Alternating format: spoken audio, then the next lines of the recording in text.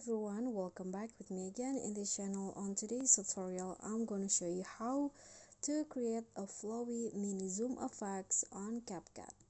So here I've already added a short clip to CapCut. Then what you need to do is just add two keyframes at the start and the end of the clip. Then zoom the clip in on the second keyframe, like this.